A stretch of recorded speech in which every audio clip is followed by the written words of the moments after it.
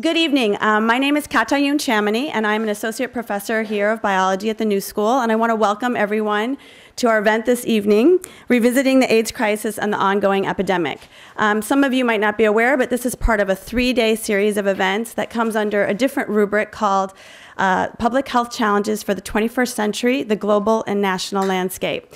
This public programming series is by its very development centered on collaboration with community organizations, students, faculty, academic programs here at the New School, and we welcome suggestions from the general public as well as students on campus. So if there are events or ideas for events in the future, we would be happy to take those ideas as you leave this evening. Those events take place throughout the academic year, and they're open and free to the public like this one is this evening. This particular event could not have been done without a long list of sponsors, so I'm going to make sure I thank everyone who contributed to this effort. The Department of Natural Sciences and Math from Eugene Lang College at the New School for Liberal Arts, that's my department. Other academic programs such as Global Studies, thematic interdisciplinary programs, the student organizations that are on campus that include, there's a long list here, I'm trying to organize it. So let's see, I'm gonna say the Office of Student Development and Activity because that is a big contributor to tonight's events. Without their funding, we could not have sponsored this event. Community organizations such as Visual AIDS, other academic programs such as the New School for Public Engagement, the Center for Lesbian and Gay Studies at CUNY Graduate Center, the Civic Engagement in the Office of the Dean at Parsons, where Tony Whitfield is the Associate Dean, and Wellness and Health Promotion, which is part of our student health services. And I want to give a special shout out to Tamara Oyola Santiago, without whom we could not have organized this event. She's a health educator here on campus. Coming Out in the Developing World, which is a student organization. The social justice initiatives through our provost office, so you can see that the New School really is very behind this event. We have lots of different sponsors. And the last thing I want to say is you have programs in front of you. If you happen to walk in and did not get a program, I would really want to ask you to ask for one, and I'll be happy to bring one to you. These events, we really want to make sure people feel that they can do lifelong learning afterwards. So if you open up the program, you'll see a list of resources on the inside, as well as a list of courses that are open to the public for registration, as well as our academic programs on the back. And most importantly, we have descriptions of the 2 other events that are part of this 3-day series. Tomorrow is Time is Not a Line, and on Monday night we have AIDS, Treatment, and Labor, where we'll be looking at the syndemic of co-infection with HIV and tuberculosis, which is a very big topic these days. So without further ado, I'm going to have Tony Whitfield introduce our guests this evening, and I would like to ask everyone to turn off their phones.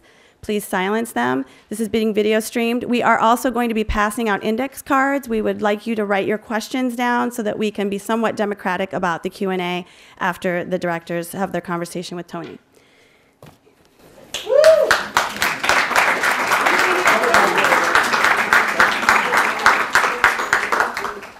Okay, thanks, Katayun. As she said, I'm Tony Whitfield, and I am the Associate Dean for Civic Engagement here at Parsons. And I am, actually I wrote this out, which I usually don't do, but I felt like tonight I really needed to. And I just want to say, essentially, that I'm honored to act as a facilitator for what I believe is an historic dialogue, because I really do, between 2 filmmakers whose work in taking on the formidable task of bringing to us a cogent vision of what we, as sponsors, agreed in one of the most complex, critically important social movements to happen in this country in the last 50 years. Yet that movement, for most Americans, remains unknown. It's been made clear to me over and over again whenever I talk to any of my students about these films, and also to straight friends who actually have been seeing both of them. The question is, the response is often, I didn't know anything about this, or where was I? In any case, over the course of the last year, the work of David France and Jim Hubbard and dozens of individuals who've worked with them has provided invaluable entry into that material. I'll introduce each filmmaker and ask them to join me on stage. Jim Hubbard is the director and co-producer with Sarah Schulman. Hello, Sarah. How are you? I saw you. Of United in Anger, a feature-length documentary on ACT UP, the AIDS activist group. Jim has been making films since 1974. In collaboration with Sarah, he continues to expand the ACT UP Oral History Project as well, which has been installed in a 14-monitor installation at the Carpenter Center for the Arts at Harvard University as part of the exhibition ACT UP New York, Activism, Art, and the AIDS Crisis, 1987 to 1993. Other versions of this project have been shown at White Columns. This project has also been adapted into a 9-part cable television series. Among his 19 other films are, Jim told me that this was very long, but I do feel like I do need to read these. Elegy in the Street, 1989, Two Marches, 1991, The Dance, 1992, Memento Mori, 1995. His films have been shown at the Museum of Modern Art, the Berlin Film Festival, the London Film Festival, the San Francisco Jewish Film Festival, the New York, San Francisco, Los Angeles, Tokyo, London, and festivals and many other lesbian and gay film festivals. His film Memento Mori won the Ursula for Best Short Film at the Hamburg Lesbian and Gay Film Festival in 1995.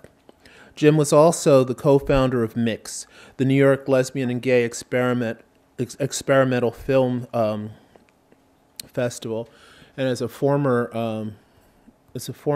board president of the New Festival, I'm really glad that that was around because the New Festival it covered one side of the street, and there was a whole lot of other work that Jim actually took on. So thanks, Jim, for that.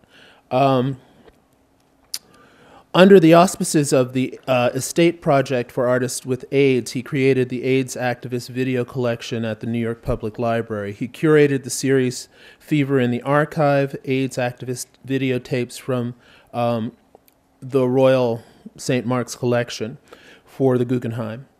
The 8-program series took place in December of 2000. He also co-curated the series Another Wave, Recent Global Queer Cinema at the Museum of Modern Art in July and September of 2006. Jim, you want to come down?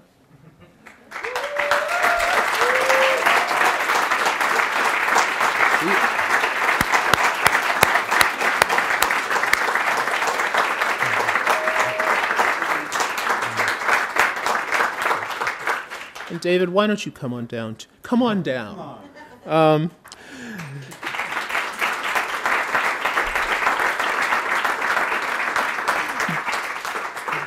David France is the director and co-producer of How to Survive a Plague, a feature-length film on AIDS, activism, and the impact of AIDS and its impact on AIDS treatment. A former Newsweek senior editor, David is a contributing editor to New York Magazine. His work has been published in GQ, the New York Times Magazine, the New Yorker, Vanity Fair, and Rolling Stone. He has written 3 books, including Our Fathers, an acclaimed investigation of the Catholic Church sexual abuse, and the New York Times bestseller, The Confession with Governor James E. McGreevey, as well as Bag of Toys. I don't know why you left that off this list. One of my favorites. Several films have been inspired by his work, including Thanks of a Grateful Nation, a controversial Showtime miniseries about the first Gulf War, and the Peabody Award winner Soldier's Girl about a private's murder. Our Father's a Showtime adaptation of his book, was nominated for Emmys and Writers Guild of America awards. A graduate of Kalamazoo College, France now lives in New York and New Kingston, New York. How to Survive a Plague, his first effort as a director, is the recipient of a New York Film Critics Circle Award for Best First Feature, the IFP Award for Best Documentary, and the nominee for many prestigious awards, including an Independent Spirit and the Academy Award for Best Feature-Length Documentary. Again, what I want to remind you is that tonight's conversation is of international interest. There are people from all over the place watching this conversation and in rooms here and there through live streams. And to take advantage of this audience, tonight we will ask for questions in two ways. The cards, which you've already talked about, and we'll also be taking questions from Twitter. So use the hashtag #OngoingAIDS, okay, to send in your questions. I am going to move away from this podium and join you over here. In thinking about this evening, I recalled when I first met the two of you, and it was in 1984, before David and I embarked on a rocky relationship that went on for about a year and a half.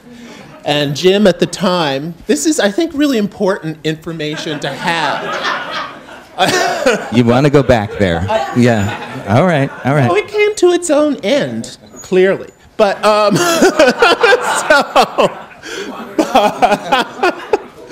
but Jim, now here's the interesting part. Jim was David's roommate at the time, and it's probably a little known fact at this point that their dialogues around these issues have gone on for decades.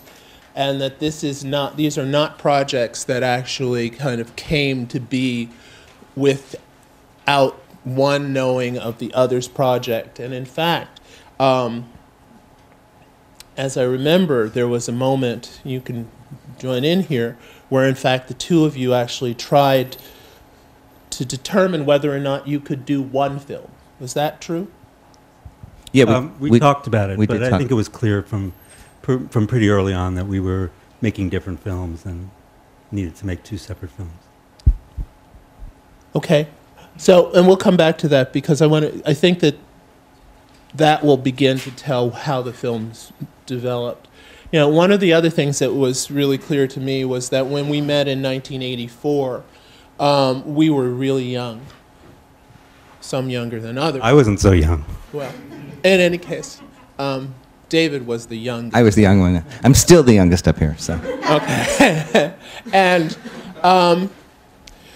we were doing things that people do. We had come to New York to be gay, to figure out what it meant to be gay, to actually make careers for ourselves, to determine whether we could actually make it in New York. And Jim had been making films since '74, as I said, but was working at the time we were all working in jobs that no longer exist. Jim was a freelance word processor. Who knows what that means anymore? David was a typesetter for Mandate, Honcho, and Play. Oh my God, turn that camera off.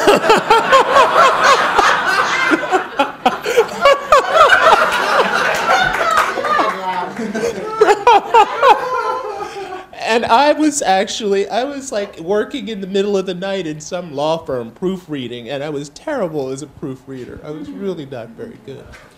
But, in the years that passed before 1987, when these two movies start, a lot of things happened. And including our personal lives, which took David to Nicaragua after being a writer at the New York Native. Does anyone remember the New York Native in the room? Okay. What? Closer to my mouth? Okay.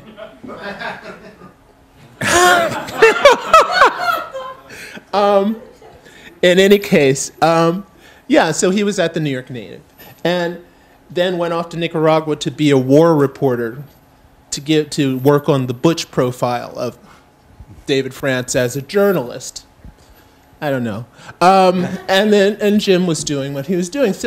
But the deaths kept happening, and they kept building. And David had been at the Native when covering some of this in the beginning.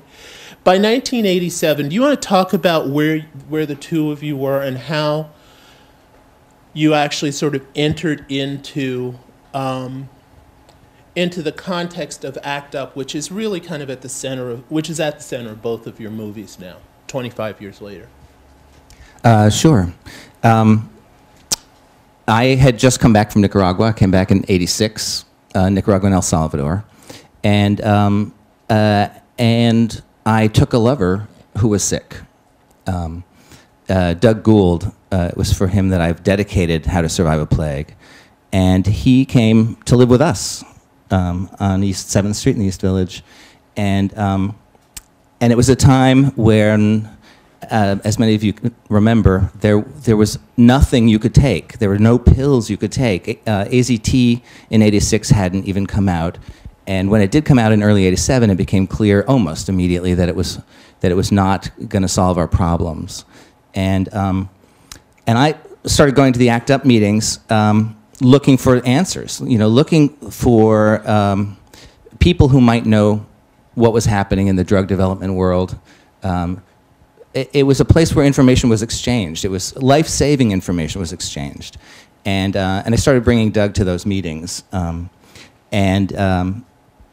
the time, I began reporting for New York Newsday. I was their AIDS, science, news reporter, and so I would go to those meetings and listen intently to the people, many of whom make up the spine of the story that I tell in How to Survive a Plague, about what they were learning about how drugs are developed, what they were learning about who's doing what, about drug trial enrollments. Mostly, it was a personal mission for me to try to find information for Doug.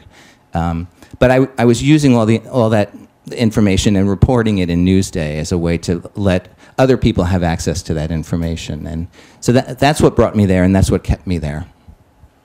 What about you, Jim? Well, I started, I was an experimental filmmaker, and I started filming the lesbian and gay movement in 1978 or so. And so when AIDS erupted in '81 or '82, I wanted to make a film about it, and in some way respond to the epidemic. But I didn't want to do what the mainstream media was doing, which was barging into hospital rooms, showing people in their most vulnerable state, often showing people backlit because it was so shameful not only to be a homosexual, but to have this awful disease. I wanted to show some other, way of looking at it, and that was really difficult because I started filming a friend of mine who had AIDS, and like after 2 days he said, I don't want this camera in my face, and two things happened. One is my ex-lover, Roger Jacoby, who was also a filmmaker, was diagnosed in August of 1984, and he wanted to be filmed. So I filmed him for the rest of his life, and when he died in November of '85, I inherited his outtakes. So I had, a reasonable body of work documenting his life. And then the next thing that happened was in March of 1987, ACT UP suddenly appeared, and so, I said, I know how to film demonstrations. I've been doing it for 10 years now. So I started filming ACT UP in June of 1987 and continued for years. And those two elements, Roger and ACT UP, formed the basis of my film Elegy in the Streets, which as an attempt to find a filmic equivalent for the elegiac form, which takes the death of someone close to the poet and uses it to make a larger political statement. And that's what I did in Elegy in the Streets. So that was my introduction to ACT UP, and I started going to meetings and went to every meeting, every Monday night for years after that. And you were filming through most of it, or what was your? Yeah, I was filming. I filmed lots of demonstrations, but the interesting thing is that I was filming on 16 millimeter and processing the film myself. So I played around with the color and used it expressionistically, rather than naturalistically. So it was very different from the work of the AIDS activist video makers, whose work actually made United in Anger possible. So there are only about half a dozen of my shots in United in Anger, and the vast majority of that footage is the video footage of like 30 to 40 different people. Both of you, actually, one of the things that actually struck me, particularly since here we are in a design school at this point, is the technology part of this. And while I don't want to dwell on it, it's important to sort of understand that it was a very different world. That, in fact, the equipment you were using was changing on a very, very rapidly. How you used it, what in fact its capabilities were, had to be taught, learned really quickly, and it actually shows in both of your films that the material you're working with changes over the period of time. You want to talk a little bit about that and how it in fact had an impact, if at all, on the shape of your film, and what you decided you could or could not do? Well, in 1987, when ACT UP started, the basic camera for filming news events and for was the 3/4 inch camera, or what, since we're live streaming, what everyone else in the world calls a U-matic. And there was a camera about this big, and originally actually it came with a VTR, a suitcase with it. So and usually had a boom mic. So it took 2 or 3 people to do this. And in fact, although most of the ACT UP footage, say from Testing the Limits or when Giancarlo Musta was filming for GMHC, was done with 2 people. And then in 1988, Video 8 came out. So suddenly there was a relatively small, well actually really small, camera that was of relatively high quality that you could run around and tape demonstrations. And that really made the AIDS activist video movement possible. And most of the footage in both our films, some of it's 3/4, most of it is Video 8, and then there's also VHS in it. So, and I don't know how it impacted on the design. I think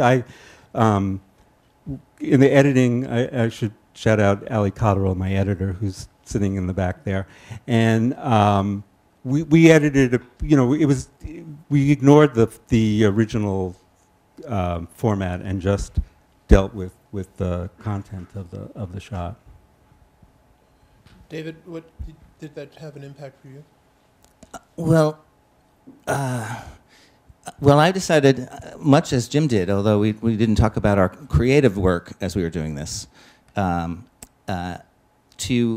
use that old footage. I didn't shoot any of it. I went back to the cinematographers working at the time and asked to be able to use their footage. And I decided I wanted to use all that footage as A roll, not B roll, that it was not going to be in the background to talking heads.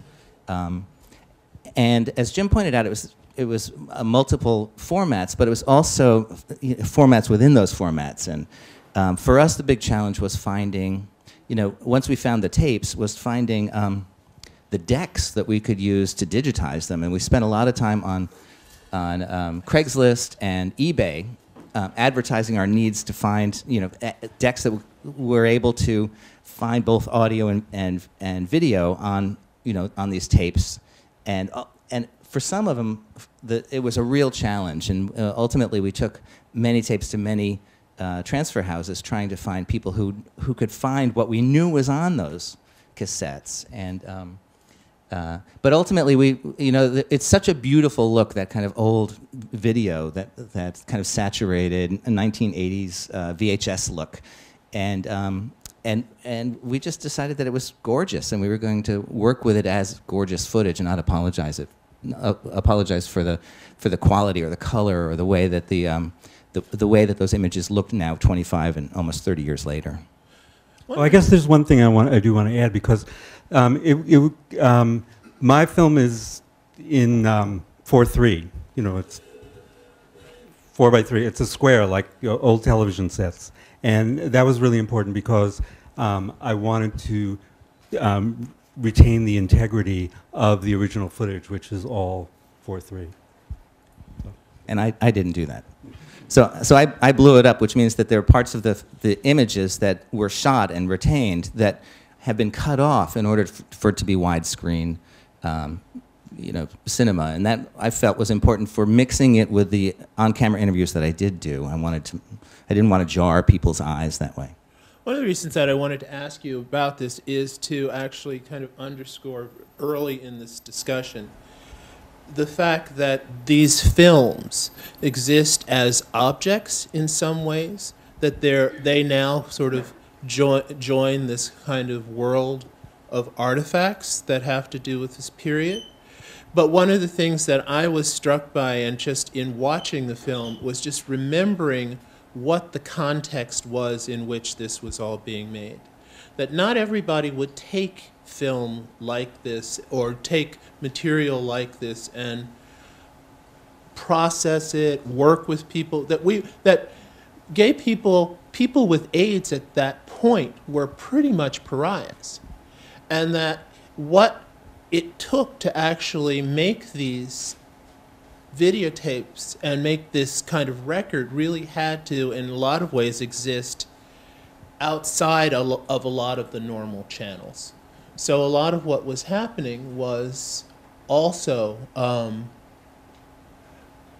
kind of the result of the circumstance that AIDS had created for people who were also not who were not even kind of part of the mainstream to begin with. And,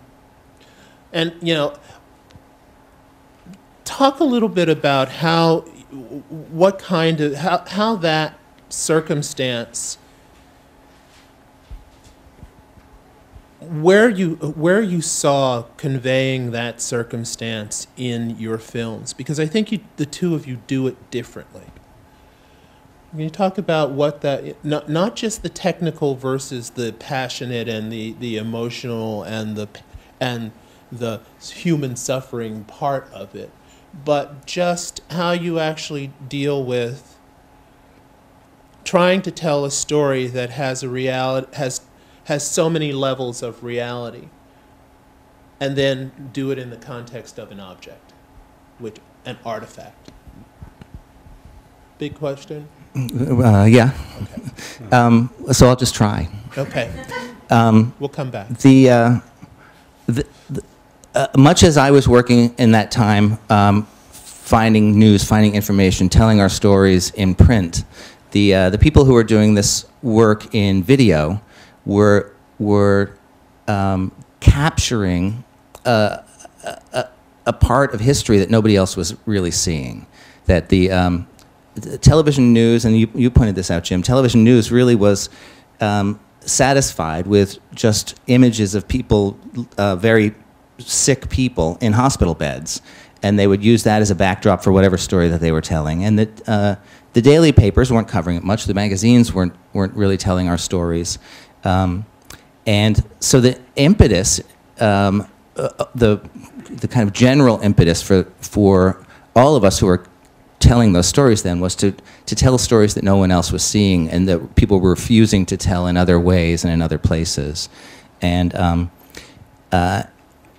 that led to certain decisions about how that footage. Jim knows this footage way better than I do, about what was included in the footage, and the footage was mostly aimed at trying to show a community's response and strength and agency in the face of this plague. And that's why it's so, it has such vitality, because it's really the battle that was being waged, against HIV. It was harder for me in my quest to find footage of of sick people. There was a real concerted effort to show strength and power and that made it harder for me to, as I was doing my search for footage, to find for a new audience the other footage, the footage of sickness, the footage of people in hospitals. I was looking for a long time, for like 3 years, trying to find footage of just ordinary plague in New York, the way we remember it looked, the way you would see, just incredibly ill, very young men on the sidewalks trying to hail cabs and gasping for air, and the plague was everywhere. It was visually everywhere, and I just never did find any of that footage. And I certainly understand why it wasn't a priority for people who were doing video activism at the time. But I thought maybe I would find it in like news archives, and I didn't even find it there. So there was kind of contrasting impetuses for gathering this footage, kind of, helped create the limits and also the possibility for the stories that we told. What about you? It doesn't mean that doesn't exist at this moment. No. Well, Jim, why don't you? Because your experience as someone who was filming on an ongoing way, right? Is different. In a way, your question seems strange to me because I lived in a world. I was immersed in a world of alternative media, so it seemed completely normal for me for a reaction to be, let's film this. This is our lives, and we have to get this documented and recorded any way we can. So that seemed like a very, just the normal response that one would have from a media maker. But there's always a political aspect to aesthetic decisions, and the footage that people were making was, like with Video 8, that didn't come up to broadcast standards, right? And it wouldn't go on TV until they needed the footage, and then they were begging and even paying for it. So that there was a kind of weird bifurcated response. But ACT UP always had different media strategies. I mean, one of course was, in Ann Northrup's formulation, we talk through the media and not to the media. So getting that footage onto TV was an aspect of that. But for me as an experimental filmmaker, the more important, the truer response was to make our own media and get it out into the world. And those AIDS activist videos, which seemed like were utterly urgent and absolutely of the moment, and needed and made simply to get that information out, life-saving information out to people. Because of that immediacy and that urgency, they retain this incredible power, and that's, I think, why I was able to make the film that I did, because people were right there, in the midst of the demonstrations filming. I should take this opportunity to introduce at least 3 of the people who are here who created some of that footage. Giancarlo Musto, who's here. Raise your hand, Gene. James Wency. And Tony Arena, who's sitting in the back. And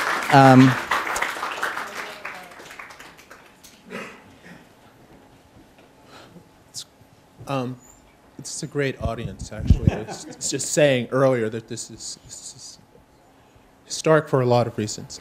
Can you now, let's get to the 2 films that you made. You want to talk about the decisions that you made about what you wanted to do in the beginning and how those projects evolved. Start with the point at which you were I'm really curious about what happened when the 2 of you were working together, and what it was, when the moment of clarity came when you understood that you wanted to do 2 different things and what those things were.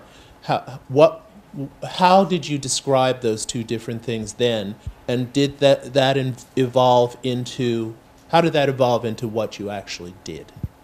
Well, this was many years ago, and it's not, it would be overstating it to say that we worked together on a project for any period of time, but we did talk about doing it together, and we sat to lay out the approach to the storytelling, and in fact, the difference that we had then is exactly the difference between our films now. I wanted to tell stories of individuals as they went through kind of a 10-year arc, and Jim wanted to tell a story of an organization, and that, I think, is those in the vaguest possible terms is the difference between the approach that we took.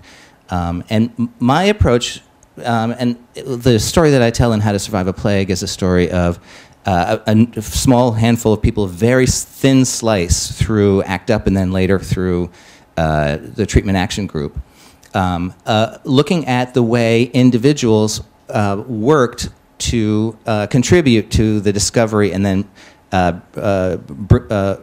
bringing online the drugs that helped to make HIV a survivable infection. And that came to fruition in 1996. And I wanted to infuse that thin story with the weight of the larger history of AIDS. And in doing that, I by definition don't tell the story of ACT UP, how it came about, what else it was doing, all the major contributions that it made both in New York and around the country and around the world. So that in a way allowed our films, and this is the way we talked about it when we first agreed to do two separate projects, it allowed them to work together as companions to tell both the organizational and political story about AIDS and AIDS activism, and then this kind of thin, kind of human story through it. And would you say that's an accurate way to present that? Yeah, it's hard after all these years to remember exactly how I talked about the film in the beginning, but I think that I've always said that there were two main purposes for my film. One is to put ACT UP and AIDS activism in general right in the middle of mainstream U.S. history where it rightfully belongs. And I wanted to tell that story from the grassroots because that's where the real history was, on the ground. That the truth of the AIDS crisis is that the U.S. government and the pharmaceutical industry and the bureaucracy and the mainstream media were ignoring the crisis, and they had to be forced to deal with the crisis by the people in the streets. And that's the story that had to be told. And the other thing is that I wanted to inspire additional activism. And in order to do that, I felt that I had to, in a sense, make a blueprint for activism that people now couldn't do what we did back then. You couldn't just take the tactics and strategies of ACT UP wholesale and just plop it down into any political situation now, but you could use it as a model. You could analogize and come up with brilliant strategies for now. And so that all the different aspects of ACT UP had to be in the film because all those nuts and bolts are first of all, they're really fascinating to me, but they're also really important for understanding the movement and recreating a movement now. And the other thing I want to emphasize is that the film comes out of the ACT UP Oral History Project. And we've done 154 interviews. Number 155 is tomorrow afternoon.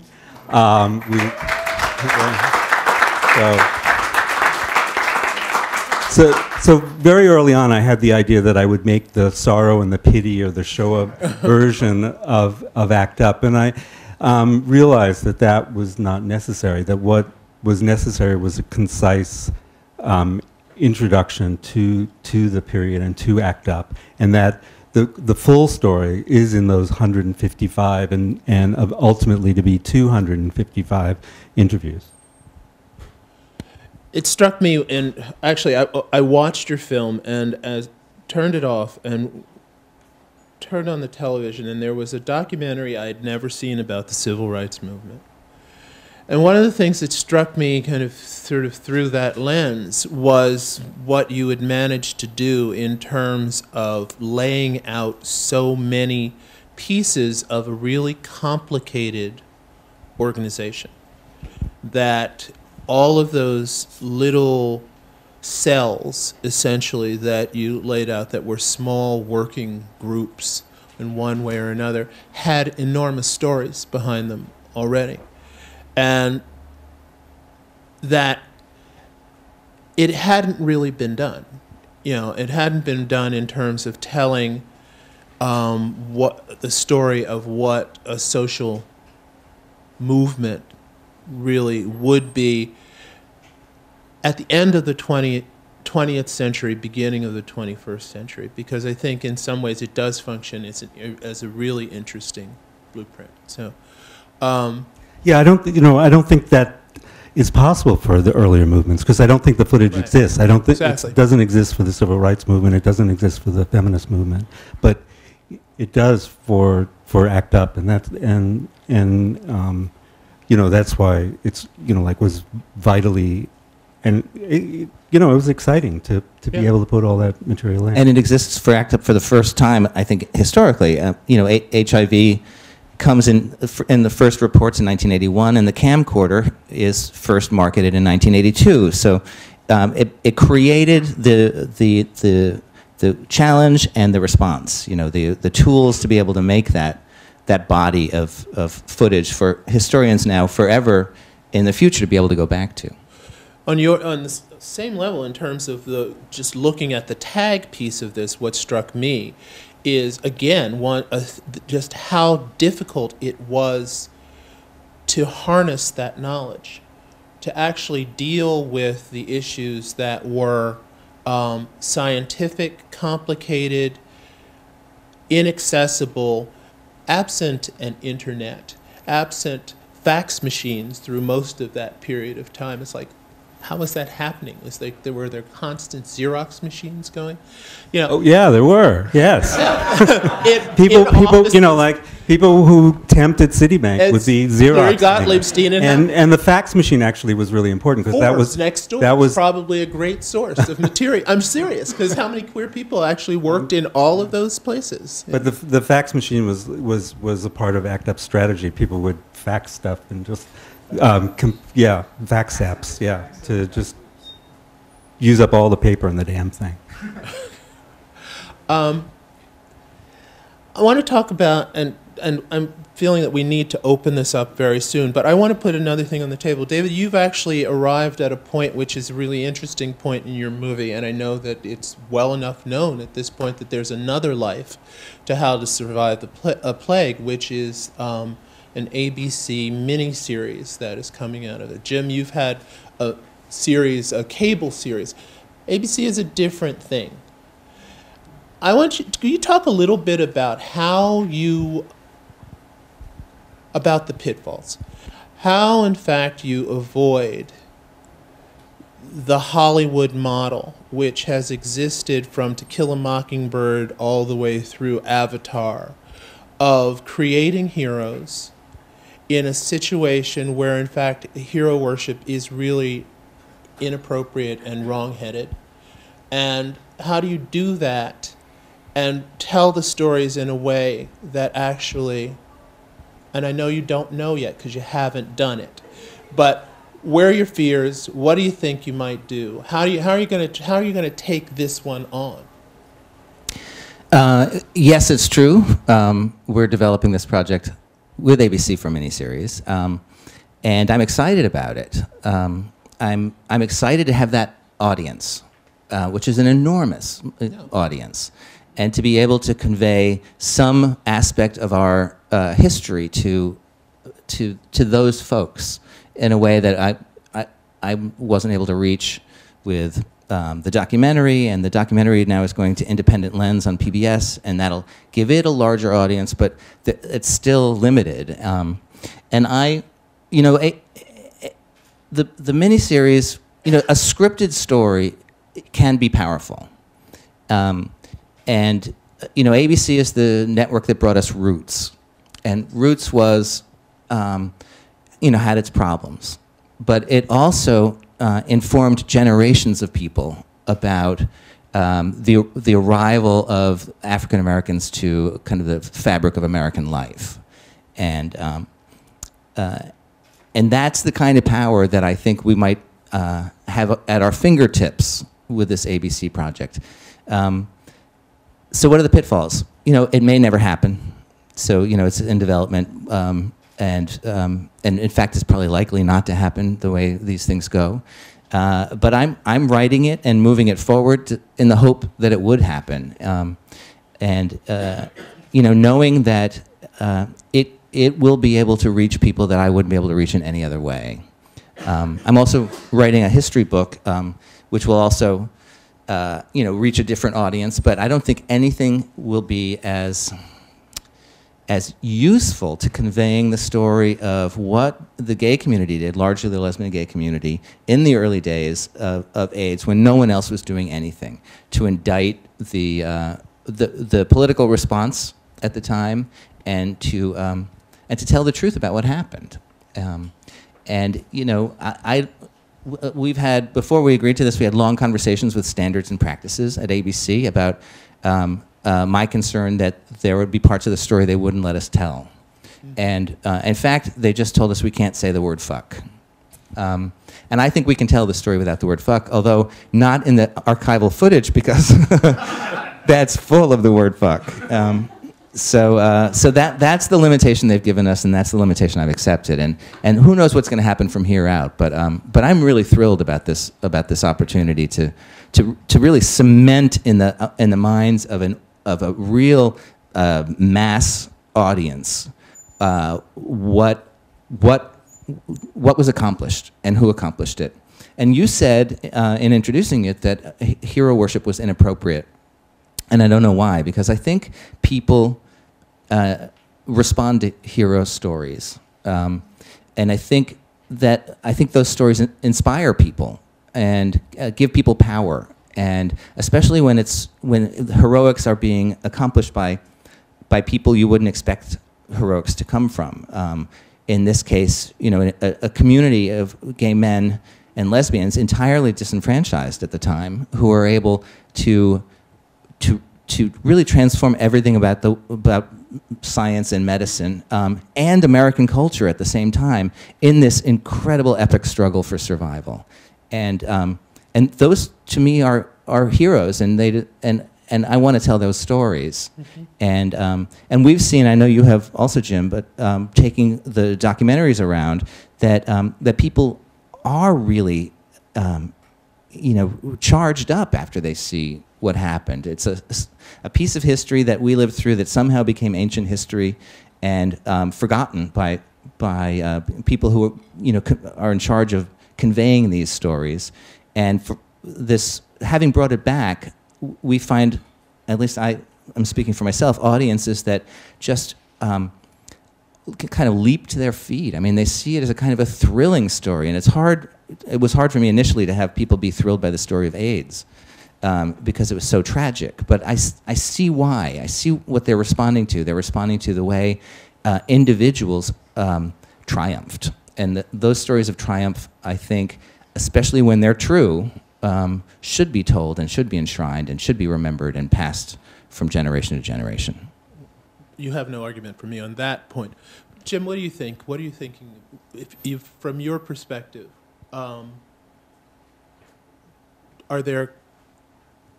are your thoughts about sort of this project sort of moving into a very traditional narrative context? What would your concerns be?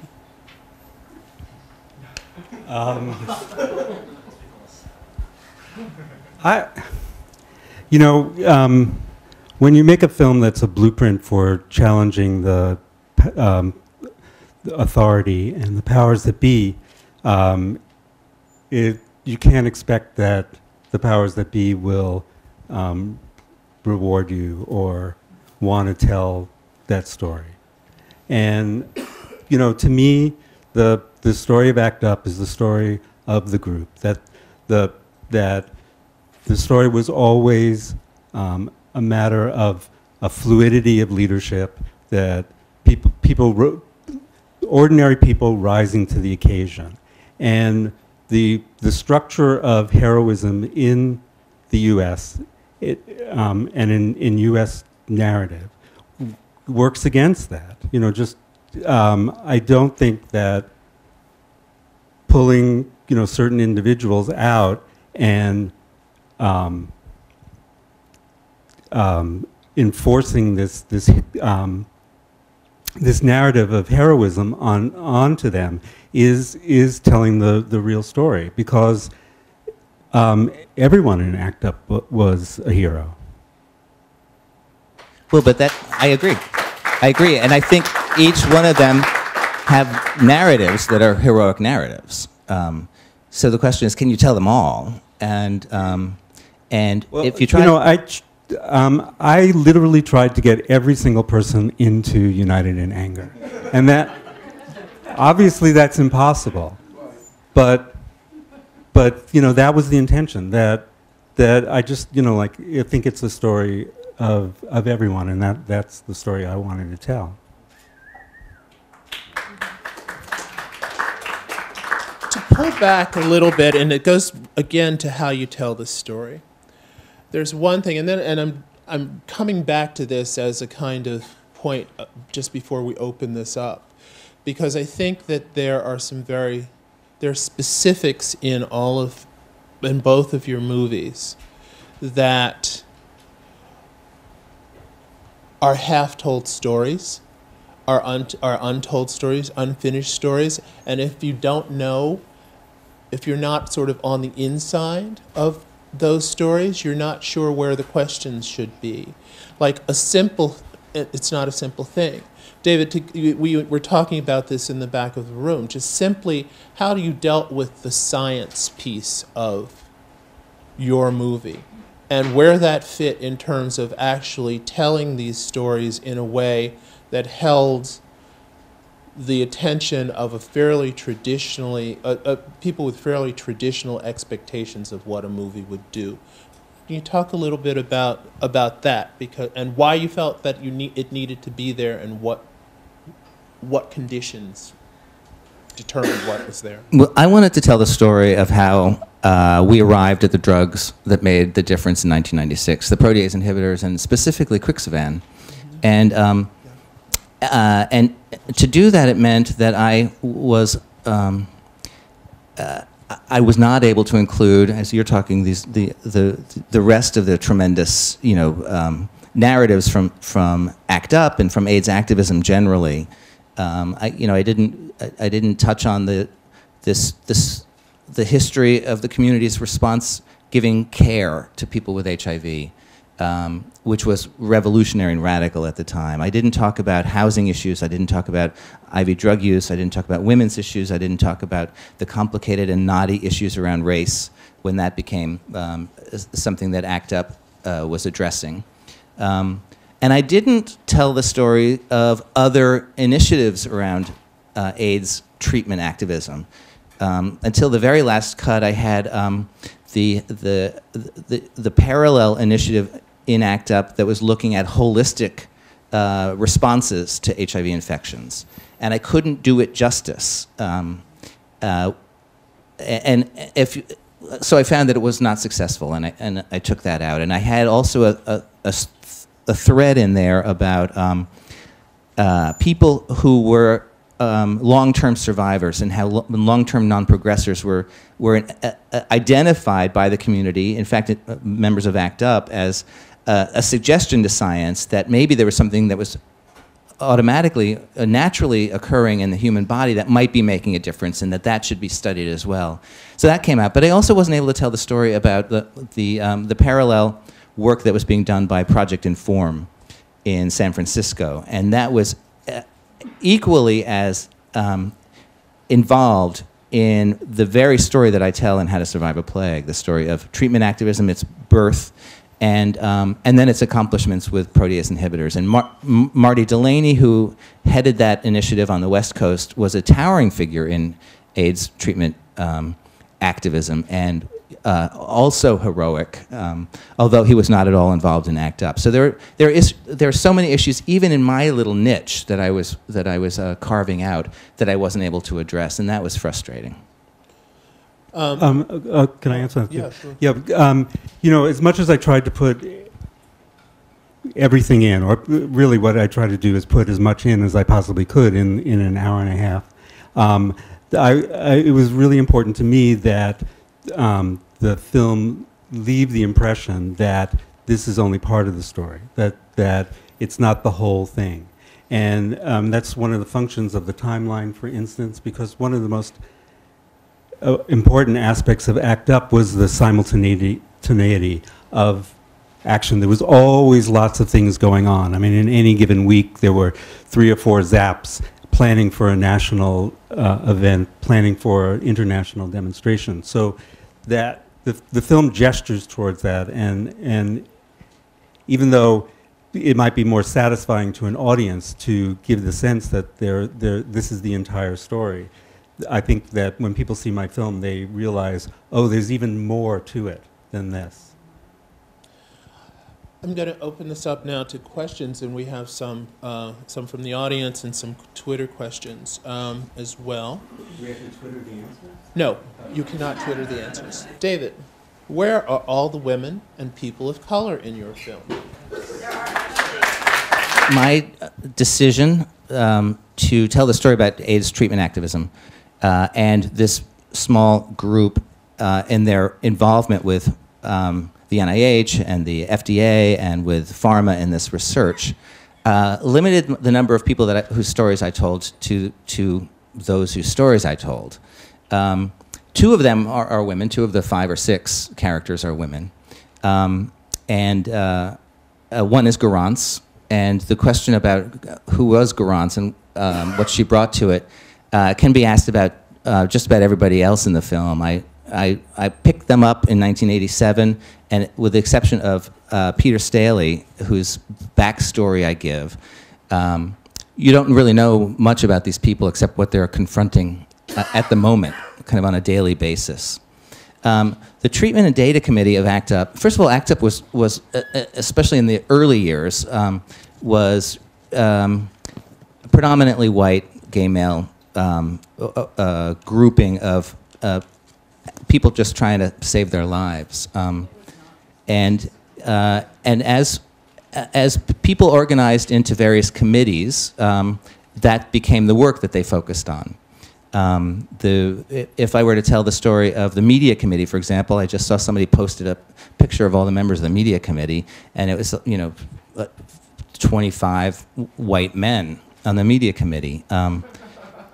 And well, you should see the picture, and you'd have to agree with me about that. But what I decided to focus on was this group of people in treatment and data, the committee that was working so assiduously in the area of challenging science and ultimately forcing their way into dialogue with scientists.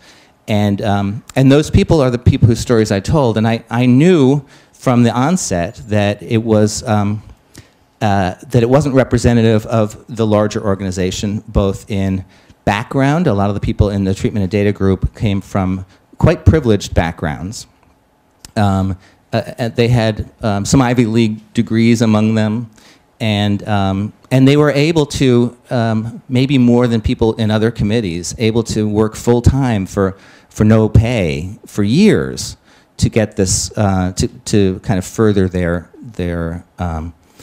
political work. So it was a very unique group of people within that, and that's whose stories I told. Now there are several junctures in the film where the issue of race and the issue of gender in the world of treatment is addressed, and both times by white gay men who talk about the problems with the research establishment and the problems with the inclusion in trials, and so and that was in the archival footage that they address it, and I let them address it, and let them say that this was in fact, a huge problem in the way science was being conducted and the way research was being conducted, because research was an essential way to get medicine at a time when no medicine was available or approved. And so it's by virtue of the story that the carved out of it, it created it found this cast of characters who were there on the ground. And so that's the story I told. Jim, do you want to respond to that in terms of your film, too? No, why don't we have another question? We can have another question. Let's start with this one. It's beautiful. It's a handful? Is that what you said? It's beautiful. I'd like to give a shout out to Ray Navarro. We are talking here about self-representation, history, media, and propaganda. Ray does something radical in the footage used in both of these films. He takes control of his own representation with humor, grace, anger, and almost unbearable honesty. That is also what all the political funerals are about. Can you talk about the way these PWAs represent themselves? Both of you.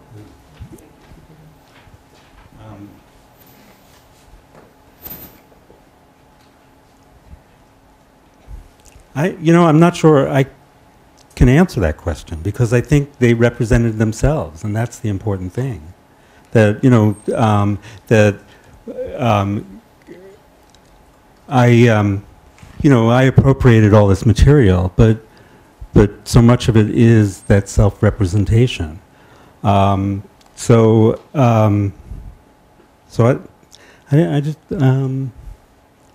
not sure I can add anything.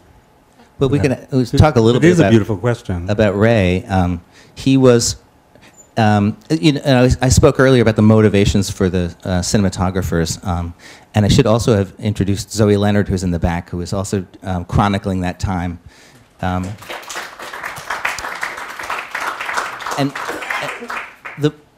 Ray was an artist, a terrific artist, and he used his art to comment on what was happening around him and what was happening to his own life, including shooting himself at the very end of his life in a very reflective way about what life is and what it meant to him to be confronting these challenges at 27, 26, I think, and he did that, and he left that for us.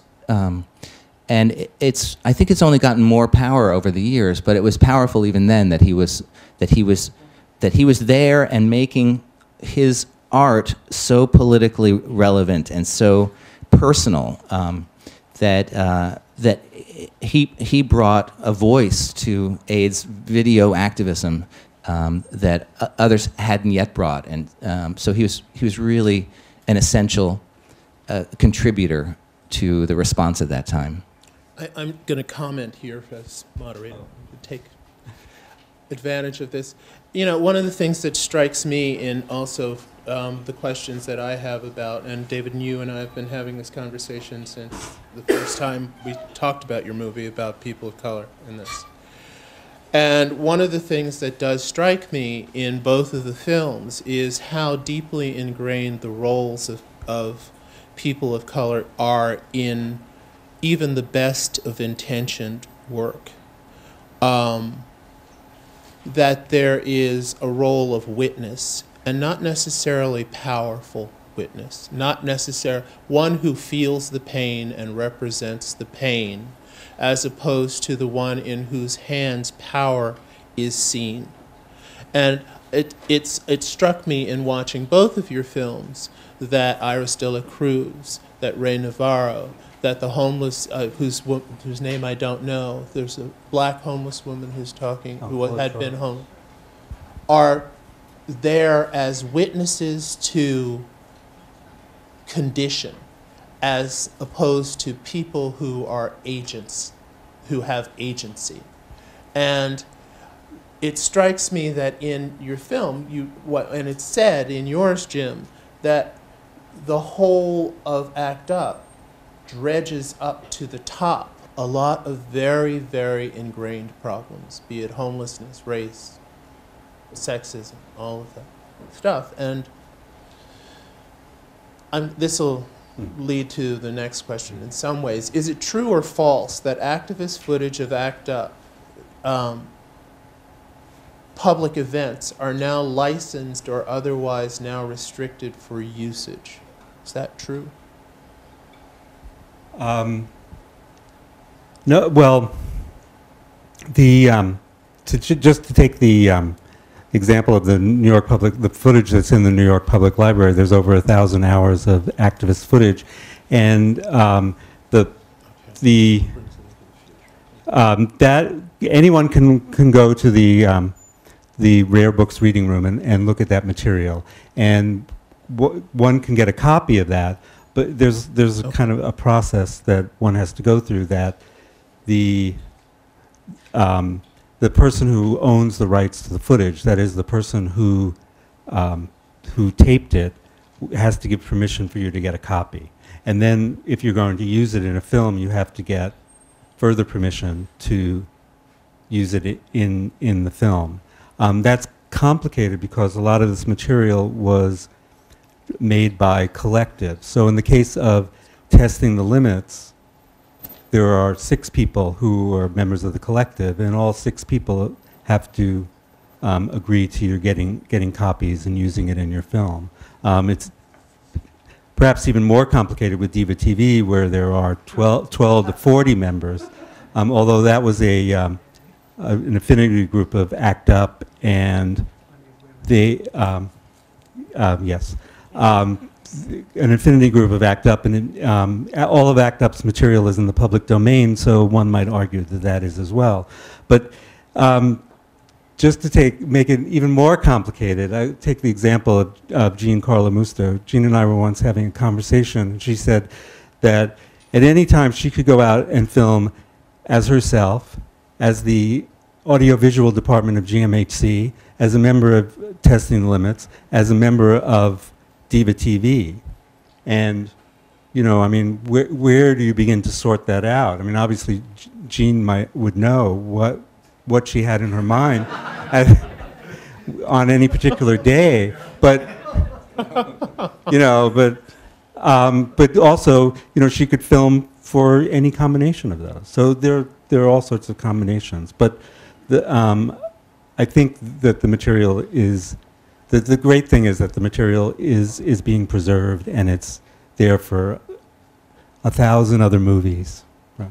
It's a tremendous collection that you put together there, and what that's done is made it possible for people to access this footage, to look at it, to know, to bring themselves back to that time. And so, you know, congratulations to you for that. And I hope they can continue building the collection, because there's so much footage that hasn't yet made it into it. David, what's your answer to that question? I don't remember the question. What was the question? Oh, licensing footage? What's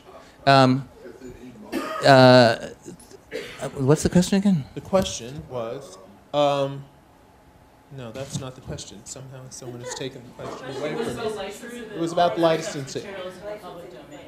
No, Oh, no. it was about the exclusivity. So you explained how that gets done, and then for each of our films then, and for any film that would use this material, we would go then to the filmmakers to ask them for permission to use it and to strike a deal with them. And that's certainly what I did in my film, and I know you did as well. And I think that anybody who might want to go back and look at that footage and try to tell any of the millions of other stories from that time would find, I think, the encouragement of the filmmakers, as I did, to take this and try to form it into some piece of history from this time, so that other people might know about it. I have a question for the two of you. Why did each of you make the choice not to include background about the pre-ACT UP people with AIDS empowerment movement as the one founded by Michael Kellen and others?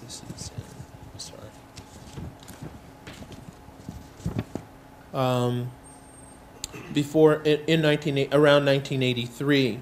New York or New York's PWA coalition as well, without which ACT UP would not have been politically or structurally possible to form.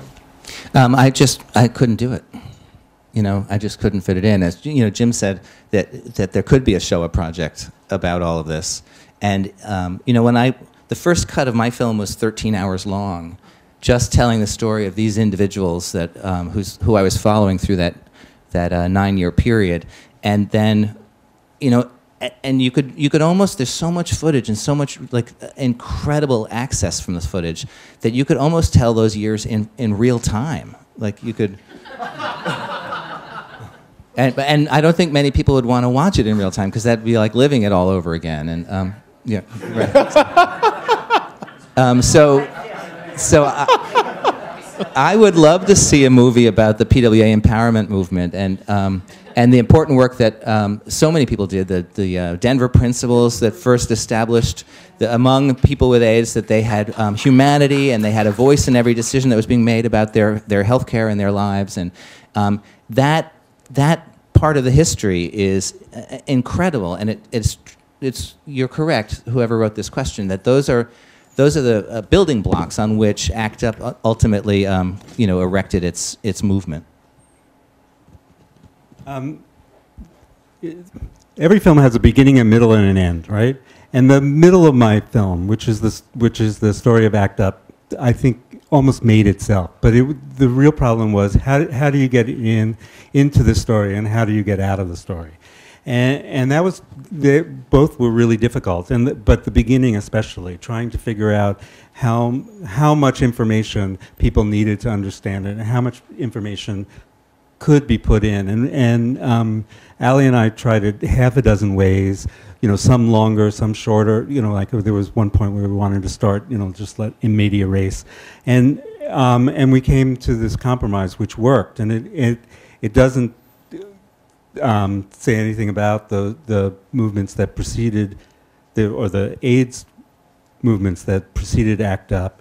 But there's a practical problem that the footage doesn't really exist. That that movement, the AIDS activist video movement, to a large extent begins with ACT UP. I mean, Testing the Limits precedes it by a few months, but still, it just was so difficult that it's one of the many things that didn't get in, you know, Needle Exchange and Campaign 92 and Countdown 18 Months and a whole bunch of other things. So.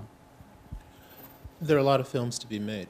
But which kind of leads us to a couple of questions that are about now. Frank Jump on Twitter asks, what can I do as an ordinary citizen living with AIDS since 1984 to support the decriminalization of HIV in the U.S. and abroad? I think Frank knows the answer to that, because and many of us know Frank. So thank you, Frank, for the question. Well, the first thing we have to do is talk about it. We've got to talk about the number of states that are imprisoning people with HIV whose crime is not disclosing. Not the crime of transmitting, but simply the crime of not disclosing before having sexual encounters. And these are old laws and punitive laws that have almost no purpose today, even if they didn't have any purpose when they were first brought on the books. If your HIV infection is undetectable, if you're virtually non-infectious, if you use condoms and safe sex practices, it's still illegal in many states in this country to have sex without saying. So it's really no longer about, if it ever was, about prevention. It's about punishment. And that has to change. And I know that there's a documentary on that subject in the works, and I eagerly look for it. Sean Strube is directing it. And that's going to help us begin a conversation, I think, in a broader way about the problem and about how it has to be addressed. Unfortunately, it's a state-by-state problem and sometimes city-by-city, so it's a little harder to unknit those laws because you can't do it in one national movement. Here is a question on a paper plate. PEPFAR claims an AIDS-free future. How can advocacy today keep the critical eye on the challenges, barriers to make this happen? AIDS-free generation. These have been the buzzwords over the last year coming out of Washington, specifically coming out of the State Department. And it's built on the idea that if we treat people, if we treat everybody in the world with HIV, if we render their infections undetectable, we make them virtually non-infectious. And that means we can end the epidemic. We can end its spread. We can end the dying. It's all very cost-effective. Medications in the developing world, frontline AIDS drugs cost under $1 a day. And it would cost every year about $8 to $9 billion to put everybody who needs HIV medications on drugs. You know, my film is about how to survive a plague, but the truth is most people are not surviving the plague still because they don't have access to those pills. And $8 or $9 billion isn't a lot of money. You know, Americans spent last October $8 billion on Halloween candy and disposable costumes for their kids. That's the kind of figure that we're talking about. And what we lack right now is a political will to force our governments and our nonprofits and our charities to step up and do that, to build the infrastructures in the world that allow those drugs to go out. PEPFAR is one of them. And PEPFAR is a bizarre product of the last Bush administration. By bizarre, I mean it's amazing. From an administration that did nothing amazing. And it in a single stroke, brought the idea of the urgency of bringing medications to the developing world. And today there are 8 million people on drugs around the world, thanks in part to PEPFAR still, to the Global Fund out of the UN, and to the efforts of charities like the Bill and Melinda Gates Foundation and the Clinton Initiative. And so it can be done. And you know what I got excited about as I was traveling around this past year with How to Survive a Plague was the activity taking place on college campuses, specifically around the Student Global AIDS Campaign, which is a group on campuses of young activists who are trying to find ways to force our government and our institutions to get the drugs out to the people who need them. And it's exciting to think that there's activism going on at that level. And that's what it's going to take to force these few billions of dollars every year out into the world. And once we do that, it could really, it could end transmission. And that the idea that that's possible or attainable is what this initiative was all about. The reason there was an AIDS crisis and the reason why there are 40 million people with HIV in this world is because the Reagan administration created a model of neglect. And that model has been followed for the past 30 years. And, you know, that just wishing that PEPFAR is going to solve the AIDS crisis is you know, just a foolish thought that what's going to force the government of the United States and of Western Europe to fund it and to end the AIDS crisis is only going to be political political action and people in the streets, and that's the only thing that has ever worked in the AIDS crisis.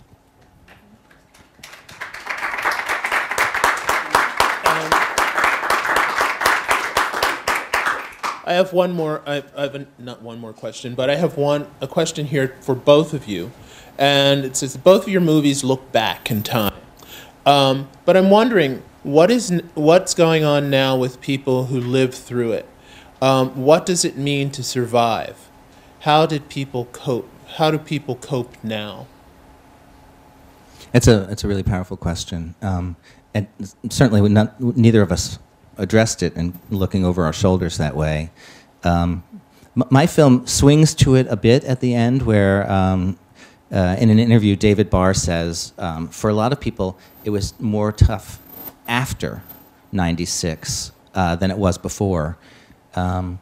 And we've seen that. We haven't seen much research about what the circumstances of survival are. What wounds have we carried forward from that time? And what has that done to us as individuals and as a community? What is the cost of all that grief and terror that we lived through? And what is the cost of learning as we did that our government was betraying us? What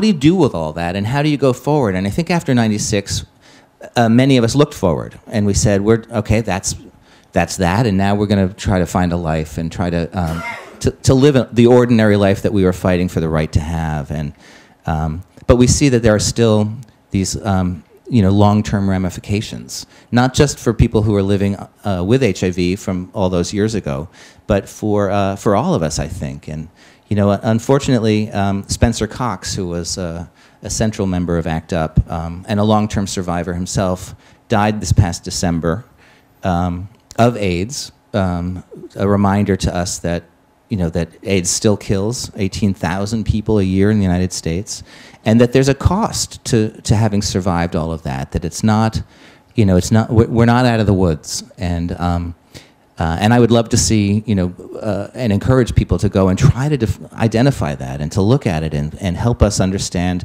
what the burdens of this have been and continue to be.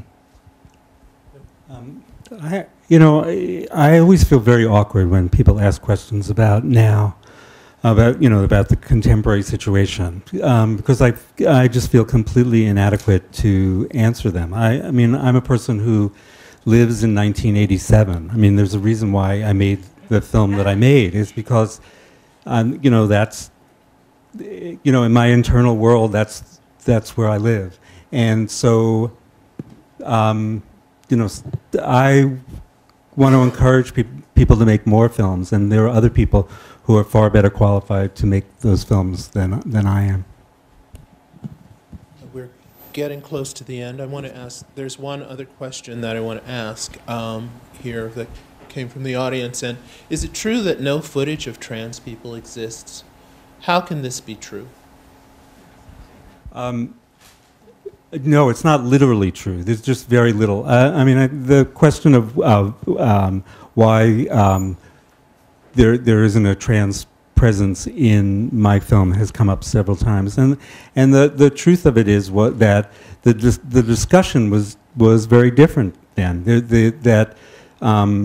The dialogue around trans issues is very much more sophisticated and present in 2013 than it was in the late 80s and early 90s. And in retrospect, it seems odd perhaps that it wasn't there wasn't more of a discussion, but there wasn't, and there's very little footage. There was at least one member of ACT UP who was a trans person then, and of course a number of people have transitioned since then, but there wasn't the footage to tell that story for my film.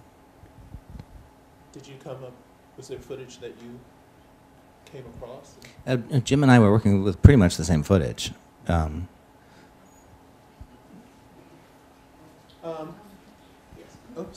Oops, I'm sorry. Talk to the world. Talk to the world, not down. It's 8 o'clock. This is there one burning question, comment in the room? Yes. I have a question, and it's for David France, and it's genuinely a curiosity I have.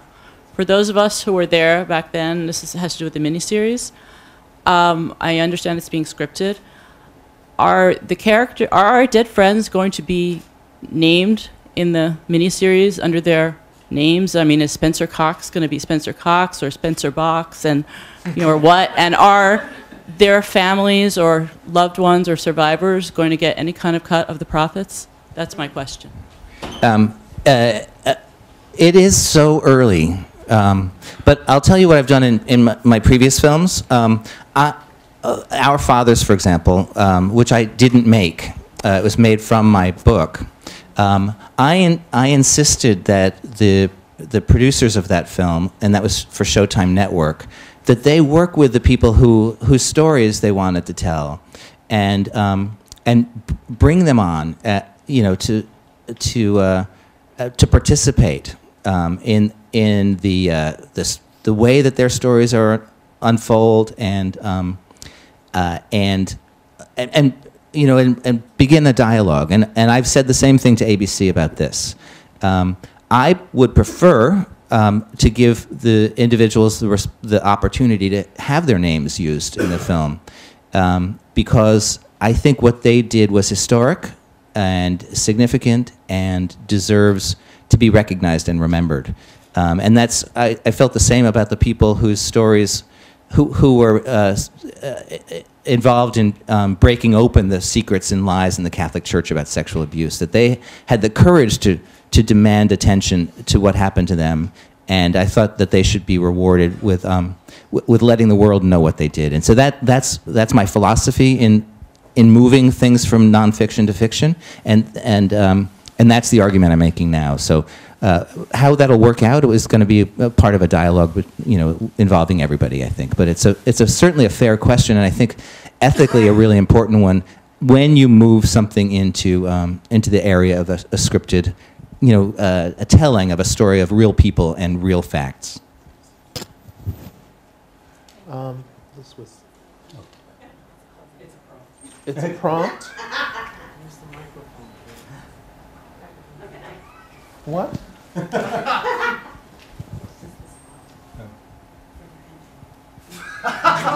Tony, it's time to end. We got to go, Tony. Okay. I just want to say, I want to thank. Yeah. Okay. Say something. Yes. To comment on on this evening, on any thoughts that you have after having had this conversation. Any conversations that you've had, any thoughts you have about this conversation, or things you want to say in general? I think I've said everything I want to say. Often when I show the film, I think that I've had my say for 93 minutes on the screen, so I'm happy to let it stand as it is. So, but I do want to I want to thank Ted Kerr and Tony.